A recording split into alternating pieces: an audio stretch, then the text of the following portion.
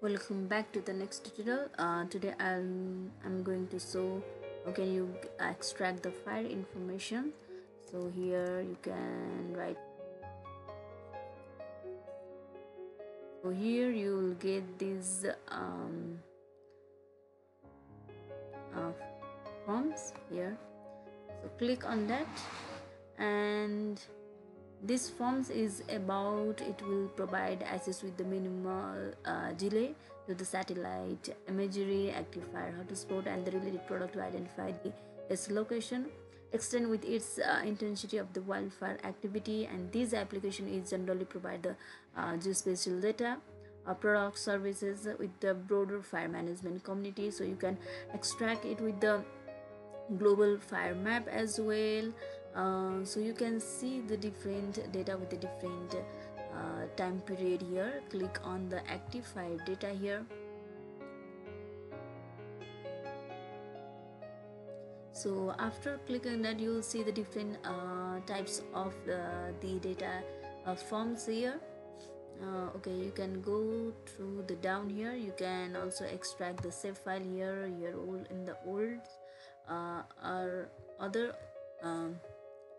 Here you can also get the Google Earth KML file here, and in going to the down you will also get the text file here.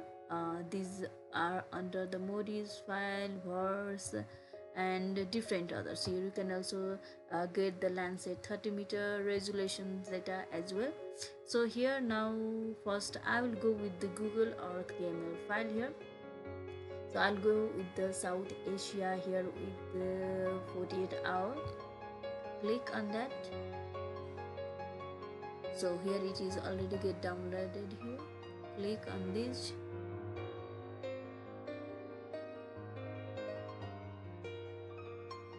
So here you can get these are the active fire state here in the South Asia zones here. If you see in the perspective of Nepal, as monsoon is already started here, so you haven't seen any fire state, but if you see in the Indian state here,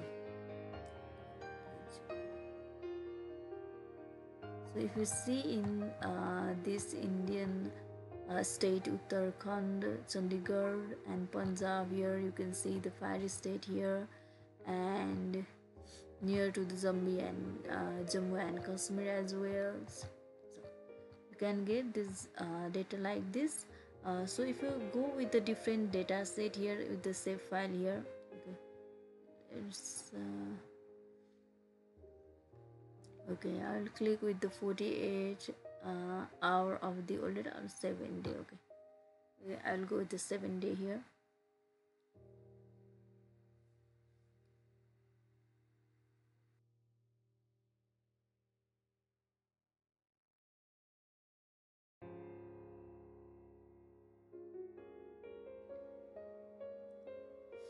Now let's go with the GS map.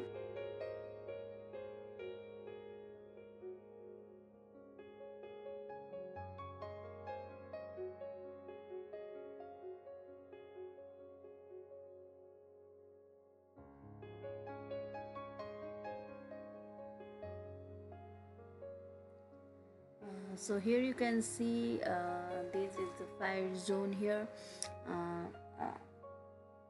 This you can extract it here, and you can also see on the attribute table here. You'll get the lots of informations about it.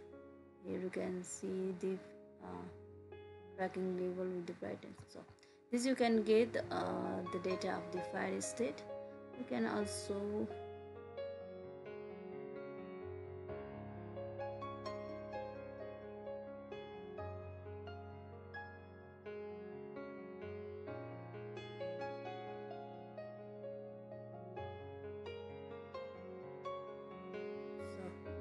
this is the file data. So I hope you like this video. Thank you for watching.